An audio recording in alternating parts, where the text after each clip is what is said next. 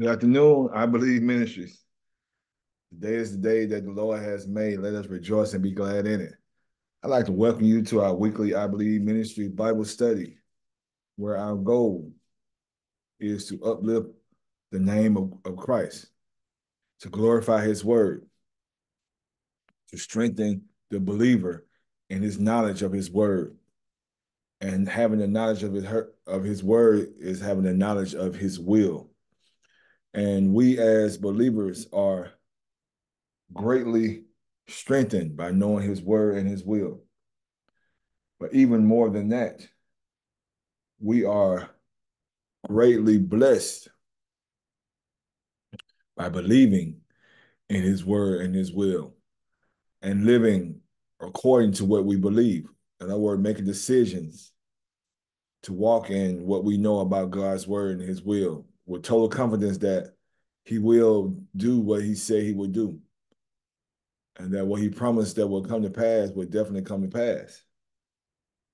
If we just trust and believe, we just live according to his ways and his will, then he will do what he said he would do. And in doing so, we are then equipped with everything we need to overcome all that we face here on this earth. Because when we decide to live for Christ, then we are enlisted into an army, the army of Christ. And then we have an enemy. We inherit an enemy that is the enemy of Christ, and that is Satan. And Satan's job is to attack Christ and his army, to try to defeat all that Christ has done, all that love him and live for him, to destroy and ruin anything that belongs to Christ. And so that makes us have a natural enemy, a supernatural enemy, a spiritual enemy. And we are under attack. But we have no fear. We should have no fear because our Lord and Savior, our leader, our Lord, our King, he has already given us the victory. He has already secured the victory. And he has equipped us with all that we need to overcome the wiles of the devil, the strategies of Satan, and overcome the persecution and the attacks that we face here on earth. But in order for us to do that, we have to know our power. We have to know the promises of God. We have to know the resources that we have. We have to know the strength that we live in.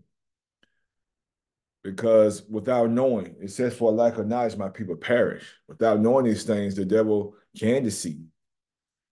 He can usurp what God has given us. See, he can't take it, but we can give it away, or we cannot claim it because we don't know or have a lack of knowledge of it. But we as believers, we are studying daily. We are praying daily to better understand God's ways, his will, and to know the power and strength that we live in and believe it and act on it. And those principles that I've just highlighted in our introduction are principles that are brought out in our lesson today. We have a character today in our story that is a very famous character in the Bible. And we've many times we've all had lessons or Bible studies or sermons dealing with this particular character. And I assure you, you can't learn enough about him, because the more you learn about him, the more you learn about what he was driven by, who he trusted, what he was able to do, the more we are equipped to do the same thing and to be driven and be guided and are equipped to do the same thing in our lives. All right. So in knowing that, we look at our title for our lesson today. Don't be afraid. but remember. So many titles and different aspects came to mind when I was trying to decide on a title for our lesson, but I was settled on don't be afraid, but remember. Don't be afraid, but remember. Our main character today is Nehemiah. Nehemiah. And our text comes from the entirety of the book of the, not the entirety of the book, but the entirety of chapter 4 in the book of Nehemiah. And we're going to highlight some things in this chapter and we're going to glean from these things, and we're going to prayerfully hope that these things equip us to be ready for the fight, to be ready to face the opposition that we face because we are a believer in Christ Jesus and we live our life accordingly. All right, today I will read from the NIV. Very seldom do I do that initially, but today I will. Because we have about 20 verses we will read, and I want it to get to read in a manner where we can easily follow it. All right, Nehemiah, 4th chapter. When Sanballat heard that we were rebuilding the wall, he became angry and was greatly incensed. He ridiculed the Jews. And in the presence of his associates and the army of Samaria, he said, "What are those feeble Jews doing? Will they restore their wall? Will they offer sacrifice? Will they finish in a day? Can they bring the stones back to life from those heaps of rubble, burned as they are?" Tobiah the Ammonite, who was at his side, said, "What they are building, even a fox climbing upon it would break down their wall of stones." Nehemiah said, "Hear us, our God, for we are despised. Turn their insults back on their heads. Give them over as plunder in a land of captivity. Do not cover up their guilt or blot out their sins from your sight, for they have thrown insults in the face of the builders." Verse 6 says, "So we rebuilt." Verse 5, they prayed. Verse 6, they rebuilt. So we rebuilt the wall till all of it reached half its height, halfway there. For the people worked with what? All their heart. Now I want to read that part right there again in the King James, because I truly love the King James interpretation and translation of that. It says, in NIV, they work with all their heart. In the King James Version said, "For the people had a mind to work." For the people had a mind to work. What a challenge to us as believers. All right, for the people had a mind to work. Verse 7 in NIV. "But when Sanballat, Tobiah, the Arabs, the Ammonites, and the people of Ashdod heard that the repairs to Jerusalem wall had gone ahead and that the gaps were being closed, they were very angry. They all plotted together to come and fight against Jerusalem and stir up trouble against it. But we prayed." Again, we see a weapon of mass destruction, a weapon of strength.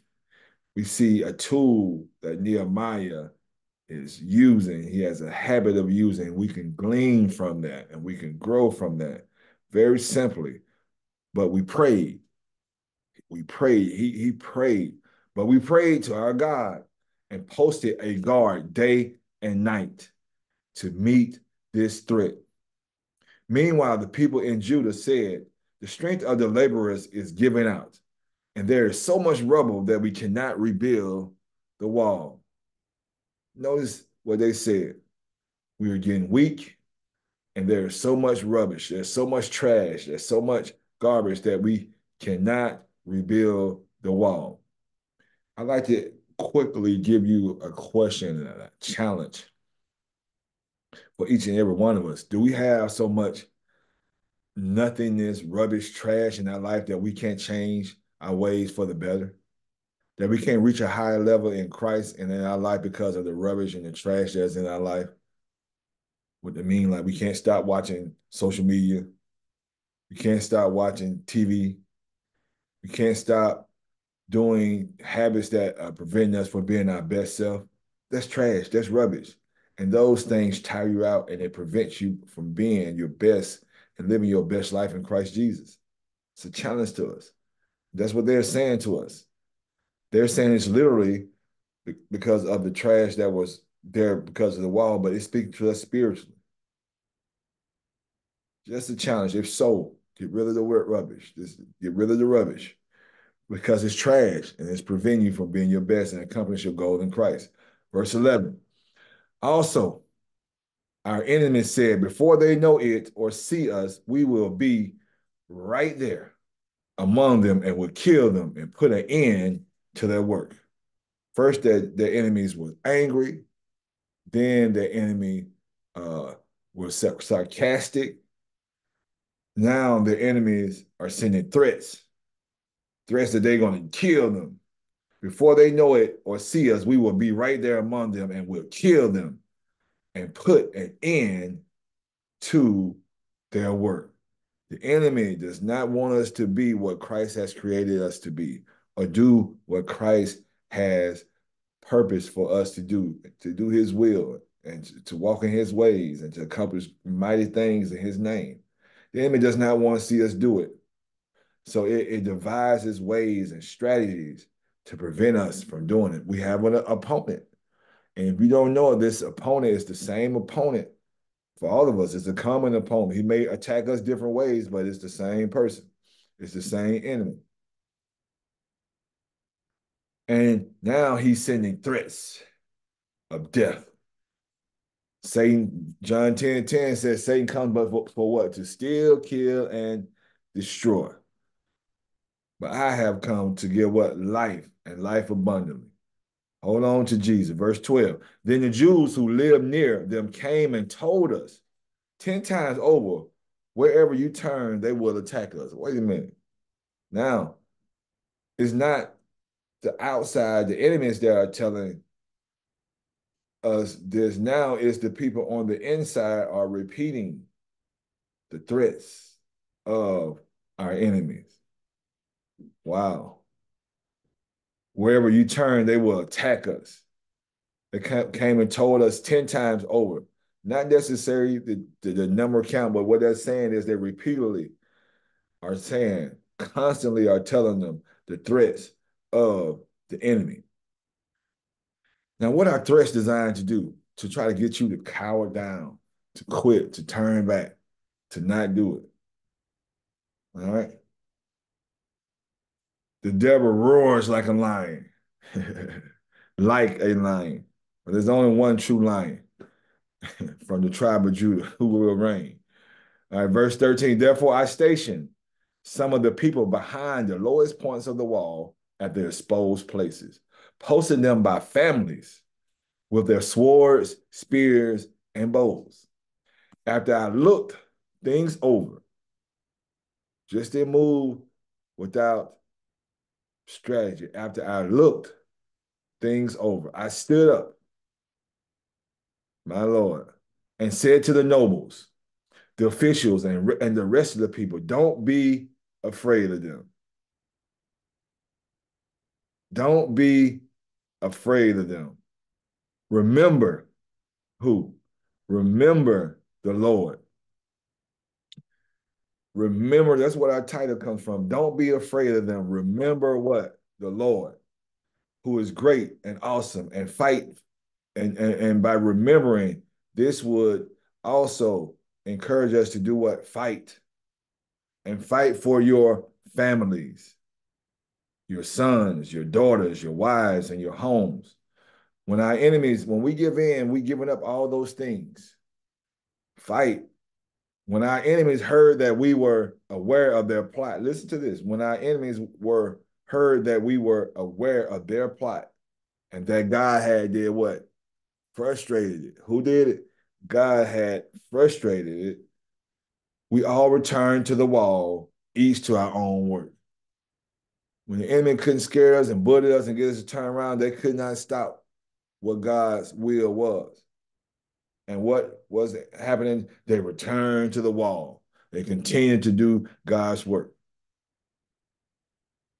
From that day on, see, first of all, we got to remember we got to show up every day and trust God. From that day on, half of my men did the work, while the other half were equipped with spears, shields, bows, and armor. They had protection. They came to work, and with their work, they had protection. They were equipped with spears, shields, bows, and armor. The officers posted themselves behind all the people of Judah who were what? Building the wall. Those who carried materials did their work with one hand and held their weapon in the other hand. That is a picture of the way we should be walking here on earth. We should be doing God's will in our life, working for the Lord, and at the same time, we should be holding the sword, our weapons, our spiritual weapons, God's word. See, God's word. We're working and we're holding to his word. Those two things enabled us to withstand all of the attacks that we have to face in this world, the ability and the commitment to working with a heart and a mind to work for the Lord and being equipped with the word of God. The word of God is his promises, is his testimony that he has given us, plus what he has already done for us. See, it's our prayers. It's all the things that, all the ways God has delivered us already and delivered his people, and it's his promises to deliver us at this present time and in the future. That's our weapon against our enemy. Our enemy cannot overcome God's word. It can't defeat his word. It can't defeat his promises. It can't defeat him. So when we are fighting with the right weapons and using the right weapons, we cannot be defeated. It's impossible. The battle's already won. But we have to be equipped. We have to have the mind to work to get whatever it is we need done that God's called us to do, we purpose to do, and we have to have our weapons. Oh, this is such a powerful scripture for believers who are building the wall. Those who carried the materials did their work with one hand and held a weapon in the other hand. My Lord. Verse 18, and each of the builders wore his sword at his side as he worked. And all the people had their weapons with them as they worked. What is the weapon? God's word, God's promises, God's will. But the man, but in literal, in literal, at this time, they would literally had their swords. But now that speaks to us today being our spiritual weapons, God's word, God's will. See, this is very this text can be paralleled easily with Ephesians 6. Put on the whole armor of God so you can withstand the wiles of the devil. And when done all to stand, do what? Stand. Don't be afraid. See, stand. And our weapons are not what? Carnal. Oh, my Lord. And each of the builders wore his sword at his side as he worked. But the man who sounded the trumpet stayed what? With me. Person that would sound the trumpet. Now we talk about a person that would sound the trumpet. Who would that be to us today as believers? That will be our spiritual advisors. That will be our pastors, our ministers, our spiritual leaders. They would sound the trumpet because they would see and they would know the attack of the enemy. And when they see the attack, they blow the horn.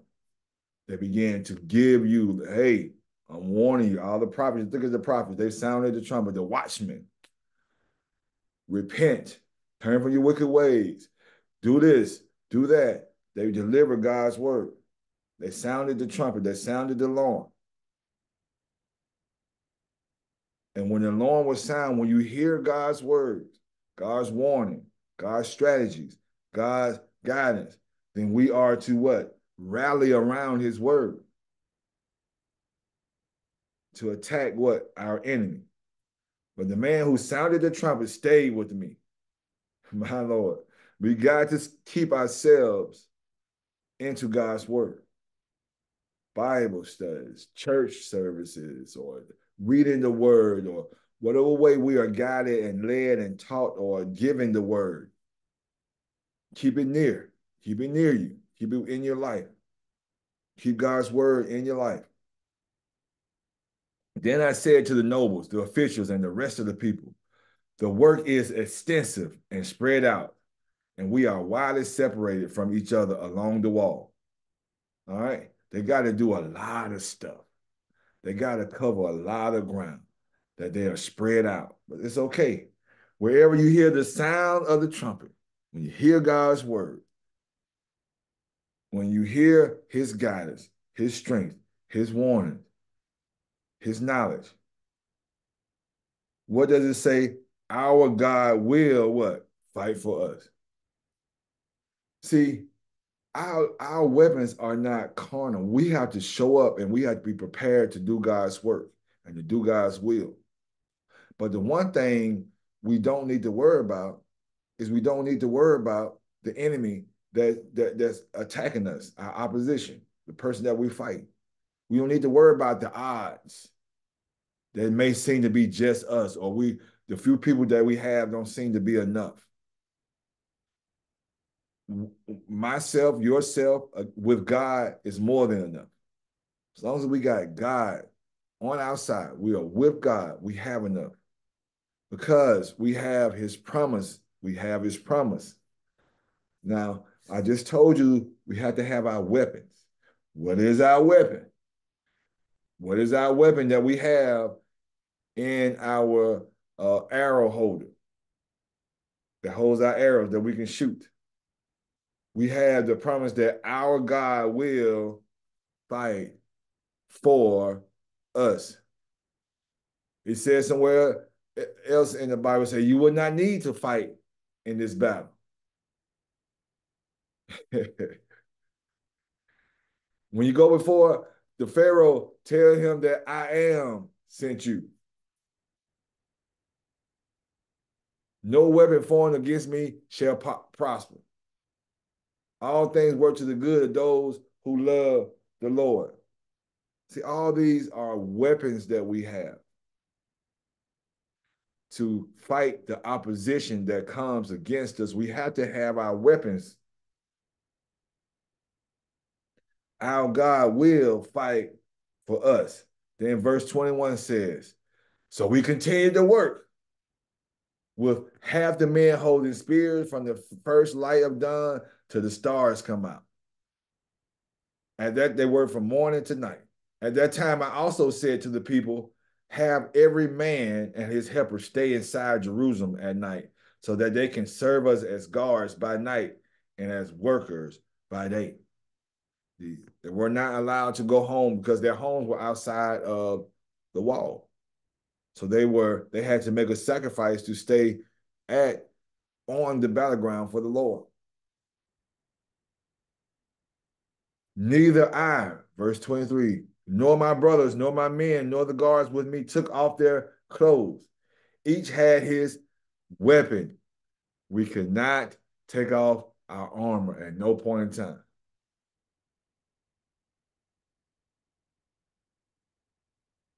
Could not take it off, even when he went for water. Now, that concludes our reading of our text. But I want to go back to a couple of verses, but before I go, I want us to go back to verse 20. Wherever you hear the sound of the trumpet, that means God's word, God's horn. You hear God's blowing his horn and say, hey, this and that, whatever way God is calling us, what the word is saying to us, where he is guiding us, where he is telling us, where he's alarming us, where he's giving us his word and his cause, then we need to rally to it. We need to join him there. We need to go to his word and hear his word and hear his will.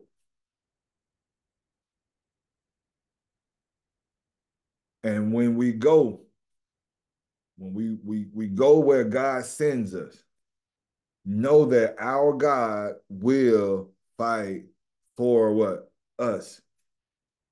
See, when you go to where God has called you, you're doing what God has guided you to do, then you he gives you a promise that he will fight for us, that you will be successful. Now, when you go, more than likely, in the appearance of it all, is that you don't have enough.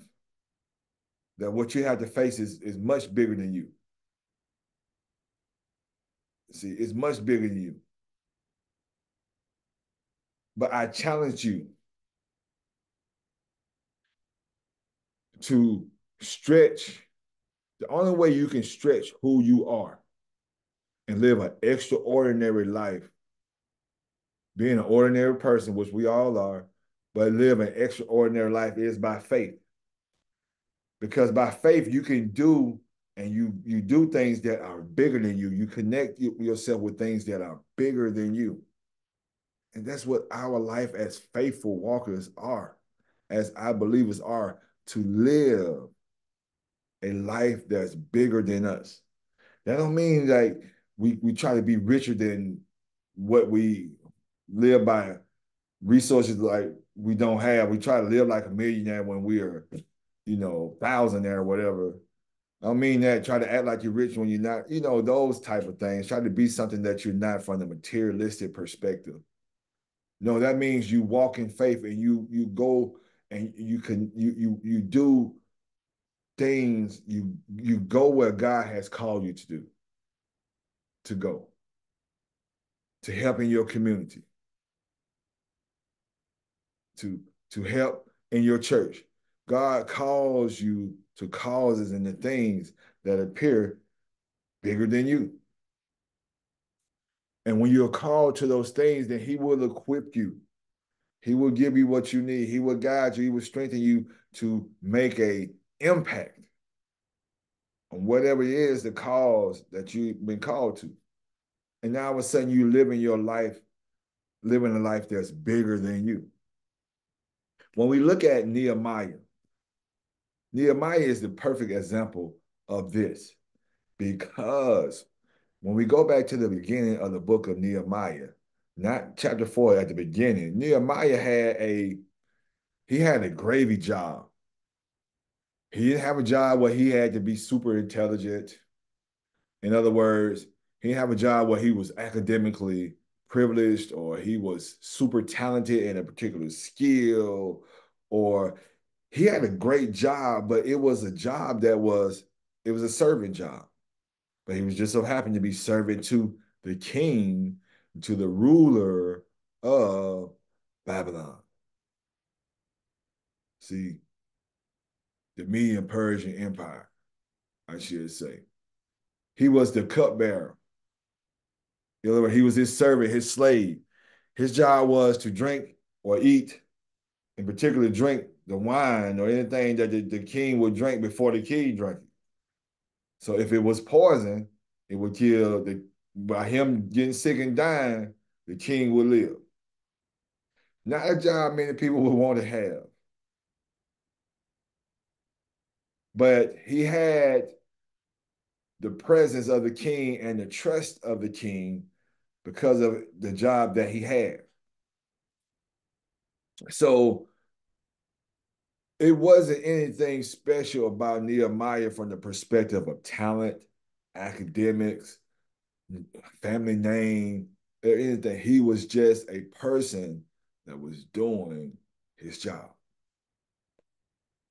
So I want that to be clear to us because now knowing this and understanding this, now we see that he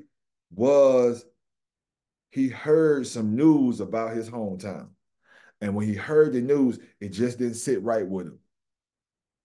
He heard that he had the curiosity. See, he never lived in Israel.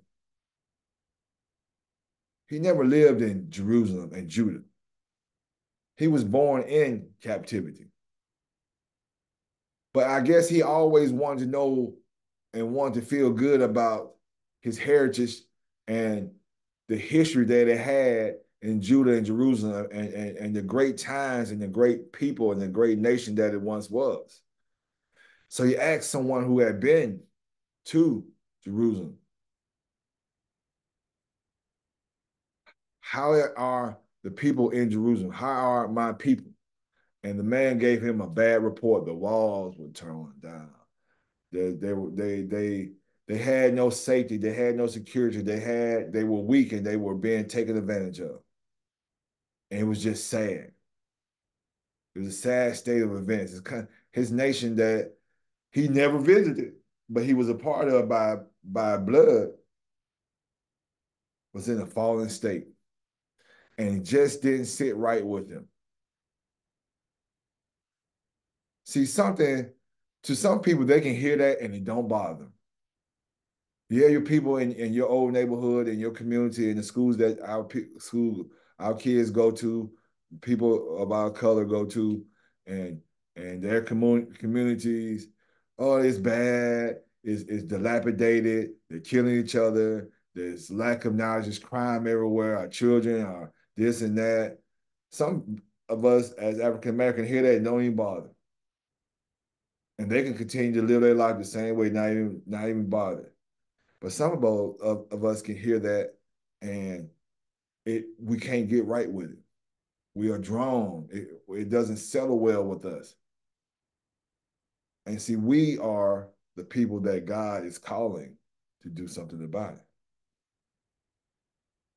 Maybe He's calling us to connect ourselves to something that's bigger than us. And that's what Nehemiah, he heard it and he just couldn't get right with it and it bothered him to the point where it began to affect how he looked in the presence of the king. So the king asked him, "What's wrong? Why are your countenance down? Your heart must be sad." Because obviously the king would notice anything about Nehemiah very quickly because he always watched him carefully because he knew that he was drinking the stuff that he had to drink before he drank it. So when he started to look crazy, then the king started, "Hey, wait a minute. He's not looking right." All right, so he noticed and he asked him, and he told his king, the king, what was bothering him. It was this country. It was torn down. How can he be happy when his nation that he is a part of is in such a bad state? The Bible says that he gained favor with the king, my Lord. It says the hand of the Lord was with Nehemiah. It says that. Read it, chapter 1, chapter 2. And that's a big thing because we talked about that last week. The hand of the Lord. The hand of the Lord. That means the favor of God. See, when we are called to a particular cause and we begin to walk in that calling that we have, then once we start walking, then the hand of the Lord goes with us. And then all of a sudden we gain favor. And then as we go and move in the direction He's calling us, God gives us His favor. He gives us things that we can't imagine, like the king agreeing to give you all the resources you need to get there safely, protection, and the resources you need to accomplish the goal. He will finance the cause that you were called to do. The king agreed to finance rebuilding it and give him his protection out the blue. So when he said he wanted to do what to affect his hometown, rebuild his hometown, when he was thinking this, he had no idea how in the world. Just think about it. How is me just a little worker, a little part-time worker, a full-time worker, or a medium worker, a middle-class worker, whatever, can go and rebuild a whole nation, a wall around Jerusalem to a place I've never been? Think of the magnitude of that thought. But look what happened when he acted, when he was given the opportunity to act on what bothered his spirit and what he was feeling called to do. The Lord hand was, He made a way. And see how much of an impact would we make as believers, people who had the opportunity to live in a community, to go to a particular school and grow from that into other places of life than be called to do something to help the community that you left? What if, just think of the impact that will have on those communities, all the people that were called out of those communities wanting to reach out and help those that were there. Just think about it. It don't take but one, the right one. And we see that in this story. This ordinary person has been called to do something that's bigger than him. It's bigger than him, but it's just right for God. God called him to it. He just walked in it. Is there not a cause? Oh my God, you think about that. That's the challenge that David said in the Bible. 1 Samuel chapter 17, you read it. When he walked in and heard the threats of an uncircumcised giant, and it challenged him. What? This man is defying the armies of the living God. He was called to do something about that. And then he got the doubt, just as they got the doubt. His brother, what are you coming down here for? You always coming down here. And he told his brother, is there not a what? Cause.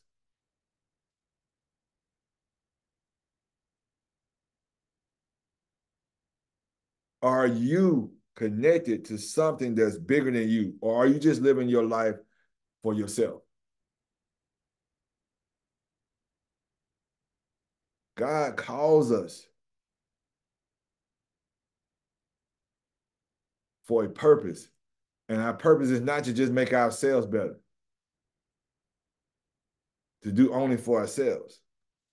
So we see now that Nehemiah has been called and given all the resources. The hand of the Lord is with us, him. Now he is in Judah, at Jerusalem, and he's has all these resources. But now, when he gets ready to do what he's called to do, guess what? The opposition jumps up, shows his head. And when we are moved to help and to work for the Lord and do things for God and to causes, the enemy will show itself immediately. And look how it started off. When Sanballat, who was the governor of that region at that time, heard that we were rebuilding the wall, coming back to do something good and positive and help, he became angry and greatly incensed. The devil does not want us to restore and to rebuild what was destroyed. And he will attack us. So what was so the first thing we know that people will get angry. So when somebody get mad because you're trying to do something right, expect it, pray for them. And that's one important point in this text as well. When the enemies of Nehemiah came to him, he prayed to God, but he prayed to God to judge them. Now, in the New Testament, Jesus has instructed us to live on a higher level of prayer when we talk about our enemies. Jesus instructed us, see, this is Old Testament. They prayed for justice, to God to be just, for God's judgment upon them. But in the New Testament, it says what? Pray for your enemies. I know it. That hits you, don't it? Pray for your enemies. So we are called to a higher level. So those that come up against us, we shouldn't pray prayers for them to be harmed or hurt or whatever, but we are praying for their salvation, for their spirit, that they are saved. And just give me some ideas, because you probably wonder, what am I going to pray for my enemy? Just give me a few ideas.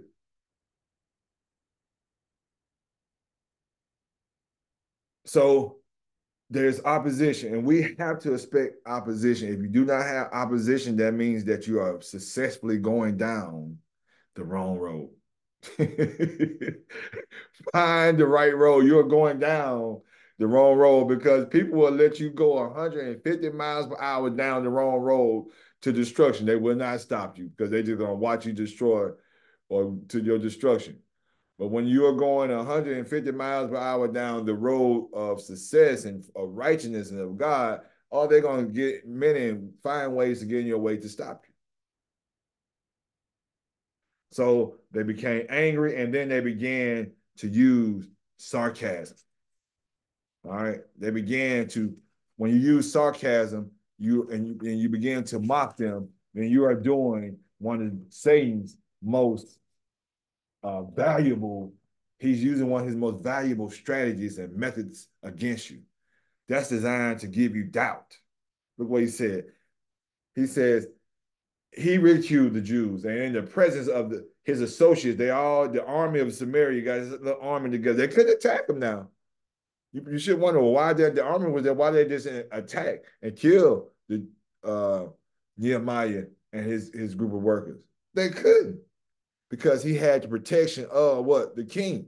He had letters from the king. You can't do nothing to him. Ah.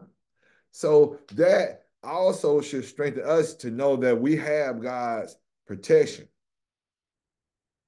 He may come and he may wolf, he may throw his things, he may do all these evil things, but he cannot defeat you. Because if he comes up against you, the Lord will destroy him because you have a purpose for God. You're working for God. So when he attacks you, he's attacking God. And God will fight our battle. He will fight for us. He says, what are these feeble Jews doing? Will they restore their wall? Will they offer sacrifices? Will they finish in their day? Can they bring these stones back to life from the heaps of rubble burned as they are? In other words, he's saying, this is, you guys are so small and insignificant and nobodies. Can you build a wall that can do something so great and powerful and strong? Build a wall that can protect this city? No. Under normal circumstances, you cannot. But with the favor of God, with the promises of God, you can. And we have to always remember and keep our eyes on God because if we listen to the naysayers and the doubt and look at the circumstance, we will fall victim to the methodology of Satan to create doubt. And when doubt creeps in, you begin to have people lose heart, begin people turn back, stop doing it because they don't believe that they can do it. I believe. I believe. That's why we should believe. I believe, and I act on what I believe. That shows my faith. So then they all jump in. When Sanballat said, then Tobiah jump in. Even a fox jump on that wall, it'll fall. Like the work y'all doing ain't even good anyway. It ain't gonna stand. Whatever you trying to do in this community, it ain't gonna last. These people are gonna put you down and take your stuff and do whatever, and you're gonna send you on. And then what does Nehemiah do? He prays. And he prays that God judge these people. And that's a good prayer for that time in the history of God's will, because it's the Old Testament. Now we are charged to do more. We know better. So we pray for our enemies now.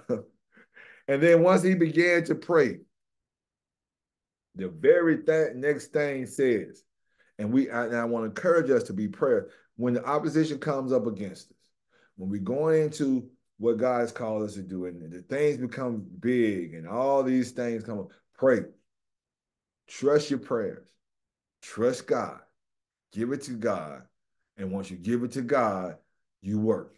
I believe in God, and then you act. Verse 4, he prayed. Verse 5, he prayed. Verse 6, he worked. So we built the wall till all of it reached half its height. For the people had a heart to work. Don't let that get past you. They worked. Once we pray, we are equipped. Our prayer life has to be strong. And if you don't feel like your prayer life is strong right now, it's okay. The great thing about it is that you perceive it. Now, what could you do? Pray more. Pray more. And know that that who you are praying to will fulfill your prayers. He hears you. But our prayer life is generally weak because we don't pray enough or we don't believe in our own prayers. Pray more.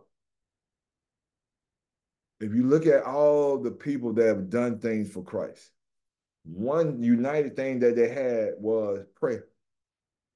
We have to pray because what we are doing is bigger than us. It's bigger than us. When we walk in faith, we're not doing something we know we can do.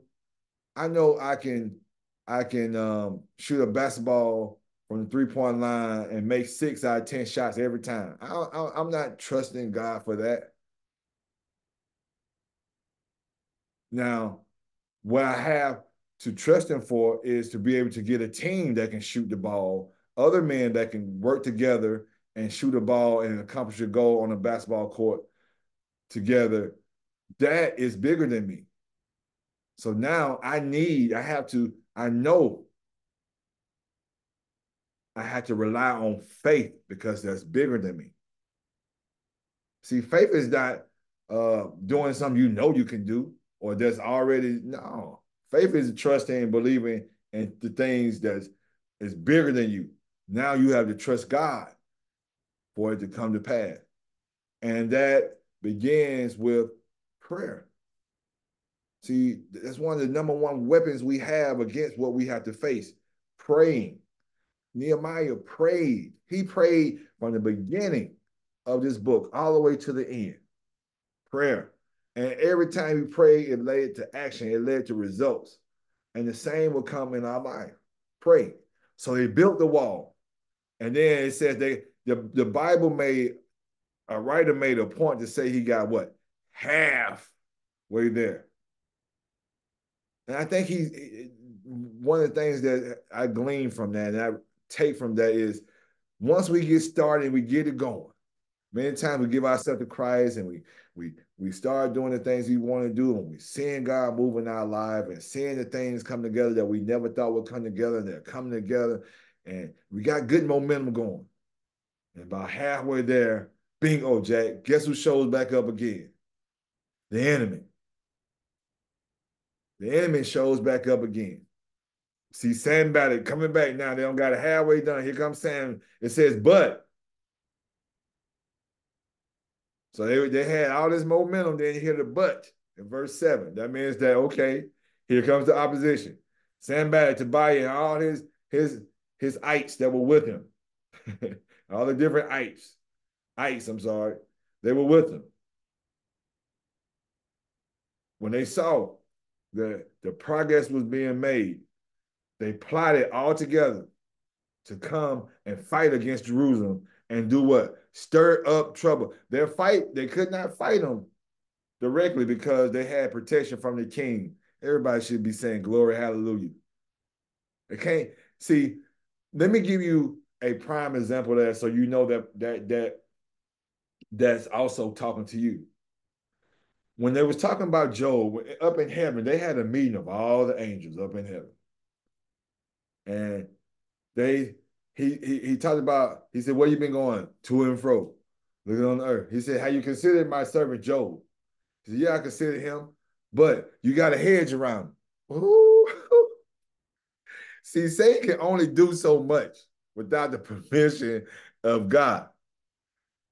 So when he has a head, see, it only when we are protected by the king, your enemy, the enemy that comes can only go so far because we are protected by what? The king, the orders of the king, the orders of the complete, almighty, sovereign God.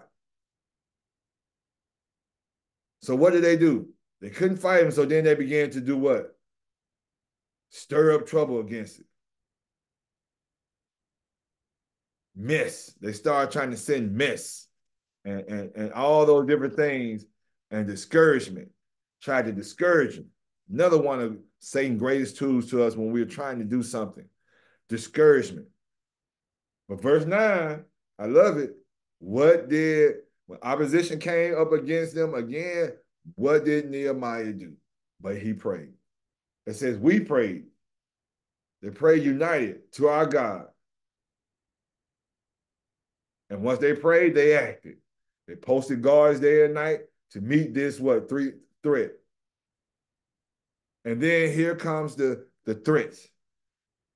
And here comes the discouragement. It said they became tired. The strength of the laborers were giving out. You're going to get tired on this road sometime. And then all of a sudden, now all the rubbish that we have in our life becomes a factor.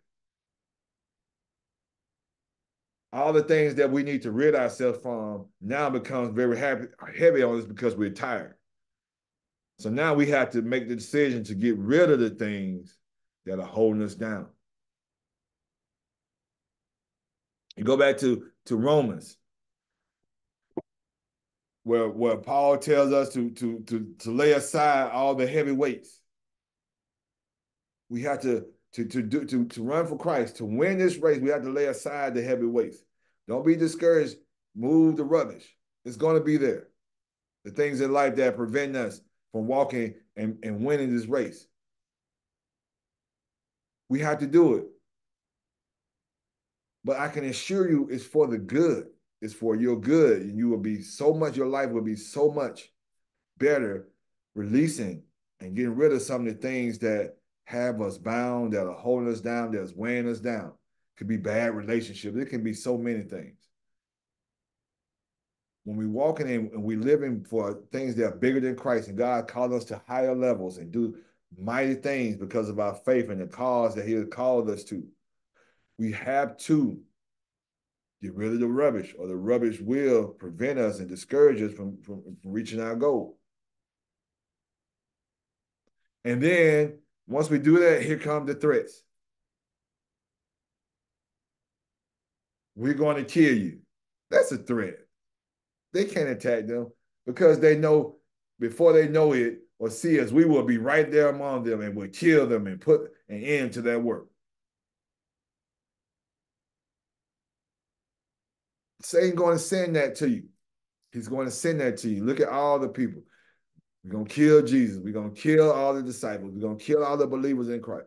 Yes, those are threats that will come our way. And they came to all the believers for Christ, and they're going to come to us as well. Do not be afraid. Do not be afraid. And then not only did that come from outside, it began to come also from the people inside. Many times the people that are closest to us are not going to believe like we is, and they're going to send the same threats. I don't know why. It could be your brother, sister, mother, closest friends. They can be like, why are you doing this? You know that nobody was able to do this. They're going to get you. They got everybody else. Blah, blah, blah, blah, blah, blah. I can tell you one of the hardest things for new believers to deal with, especially like people who come to Christ, and they're the only one in their family coming. It can be a teenager, a young adult, or whatever child. They come to Christ and they begin living their born again life, but their parents are not Christians. And then they see the life that their child is living, and that convicts them. It makes them look more of a sinner because they are not a believer and they're doing all the things they want to do, and he or she's doing the right thing, and making them look. And what do? They persecute the child. Why are you doing all that? All that stuff and this and that, this and that. Your parents. I'm just using this as an example, but that's this real life situation, or your brothers or your sister. They begin to send also the threats that come up against you. That can come from anywhere, but we have to keep our eyes focused on God, promise, and the call. And we have to face this opposition. The opposition to prevent us to live a life that's bigger than us, to do the things that God has called us to do, to make the changes in the world that our spirit is guiding us to. See, these are all the things that we glean from the book of Nehemiah. That's why it's so important that even though we think we know the story of Nehemiah, which we do know the big things about Nehemiah, we still need to study it because it's the small things. It's the small things that strengthen us and equip us. Like this message should be strengthening us and equipping us to go in the direction and cause that Jesus is calling us to, despite the opposition that we will face, understanding that we will have opposition. But do not be afraid. Do what? Remember. Remember what? Remember the promises of God. Remember what he's done for all the people that has done and moved and acted on his cause and lived for him. Remember how they were successful and how he rewarded them and how he protected them and how he guided them, how he strengthened them, how he brought them through. Your Daniels, your Davids, your Moseses, your Joshuas, see your Abrahams, your Pauls, see so many people, Peter, your Johns, all those people, the Lord has strengthened. Our grandparents, our parents, our people that we know in the community, all so many people that God has strengthened and delivered and saw to reaching their cause for the Lord. They're champions for God. Remember the things that he has brought you through already. Brought you from whatever situation that we were born in to where you are right now. Remember some of the situation that you had to go through in life with in positions of a lack, not having enough, don't know how you're going to make it. But somehow, some way, it came to pass. That was God. Remember how he brought us through sickness. Remember how he brought us through times where we were alone or outcasts or persecuted, all those things. See, many times when we go through life, God doesn't take the danger away. He doesn't calm the storm that we may be in life. He doesn't send the enemies that come against us away and just removes them away. Many times he doesn't do that. But what he does is he gives us peace in the storm. Oh, so now we got our weapon. He gives us peace in the storm. He gives us a peace that we know that we got this in the midst of all the opposition that we have in the face. We got this. The confidence to know that we got this. See, these workers and Nehemiah had to continue to put in the work and trust him and understand that God has their back and he has our back as well, no matter what comes our way. And in doing so, this deepens our relationship with Christ. And in this process, we grow stronger to Christ and we know Christ in a mightier way. And then the more we know Christ and the deeper we know Christ and the mightier we know Christ, the more unbelievable things that we are able to do because we know how unbelievable our God is. The power and the strength of our God. I believe I act equals my faith. Walk in the direction God is calling you to. You will have opposition. Oh, so many things will come against you, but do not be afraid. Pray and work. Pray and go. Have a heart to work and be working with one hand and have your weapon in the other hand. That's God's word, God's promises. Have your prayers, your spiritual warfare. Put on your whole armor of God and watch and see the life, how big your life is. How big your life is, because you'll be living for something that's bigger than you. You can be a regular person that's not even an architect. And you can build a wall around the city that no one thought could be done, that wasn't done. Why was it such a amazing? No one had done it. They had been in captivity 150 years. Nobody had built it back in 150 years. This man came who was a cupbearer. He didn't have an architect degree. He didn't have a soldier degree. He didn't have no degree. But he had God. He had the promise of God. He had the faith in God, the belief in God. And look what he was able to do.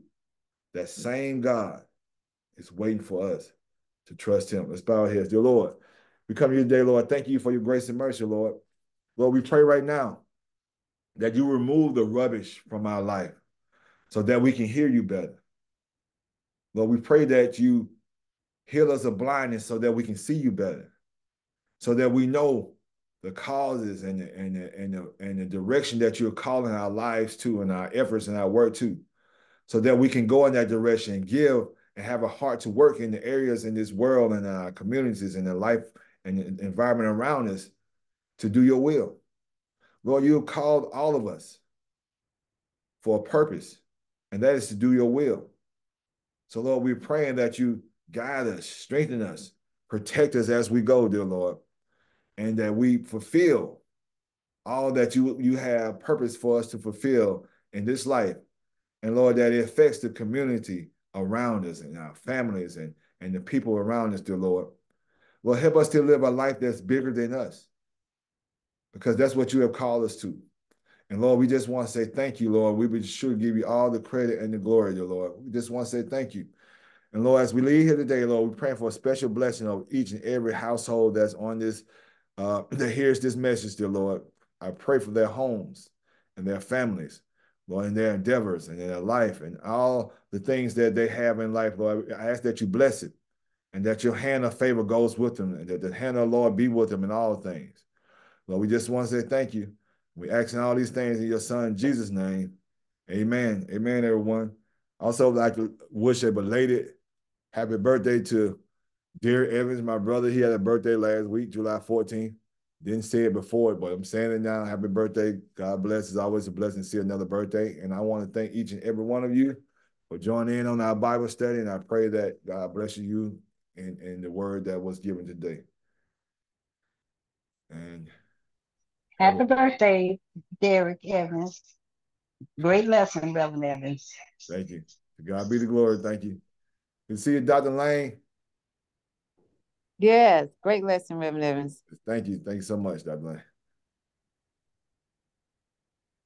And on that note, I want to leave everyone with the watchword of Christ. Peace. Peace. Peace. Amen. Peace.